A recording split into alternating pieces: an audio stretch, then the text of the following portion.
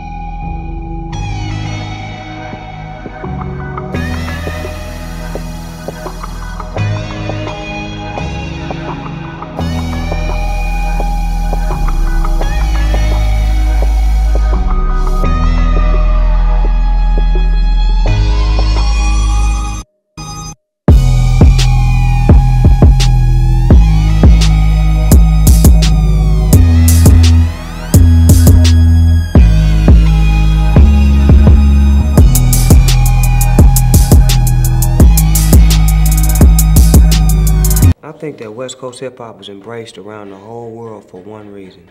It's real. And you can't fake that. I mean, it's like soccer, okay? Soccer is very big overseas in Europe and London, but as you see in America, it's growing, it's getting big. Because it's real, it's something that people can do. You can go outside, get a ball, kick it, and learn how to master that, just like this rap shit. It's our life, it's our heart, it's our soul, it's our bread and butter. It's real. Well, basically, I look at it like this. Dr. Dre is the tree to this West Coast hip-hop, and I'm the seed. And I say that for a lot of reasons, because I put the seed in the ground, and Dre know how to keep the trees looking real good. So right now what we doing is we planting the seeds back on the West Coast, you know.